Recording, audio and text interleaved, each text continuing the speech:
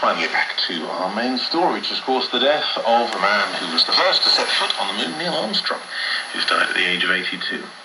As commander of the Apollo 11 mission in July 1969, he uttered, of course, the immortal words, "One small step for a man, one giant leap for mankind," as he made the first human footprint on the moon's dusty surface.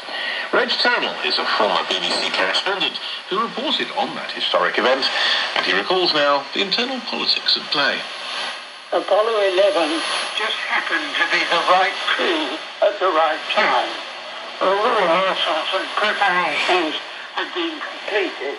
Apollo 8 and 10 had circumnavigated the moon, and 11 was next in line to make the first landing attempt. And until a few weeks before the launch, NASA's plan was for Buzz Aldrin, as lunar pilot, to be first on the moon, with Armstrong as commander, following naval tradition and being last to leave the ship. I had had a top-level briefing on those lines, so it was quite a shock when the final flight plan and test kit showed Armstrong as being out first.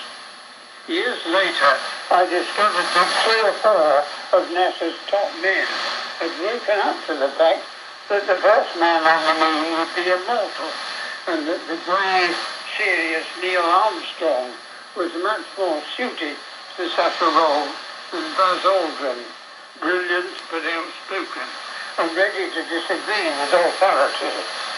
There was much resentment about the change. Buzz queried it internally, and Neil steadfastly refused to discuss it. And NASA just said the change was made because it was simpler for Armstrong to exit first.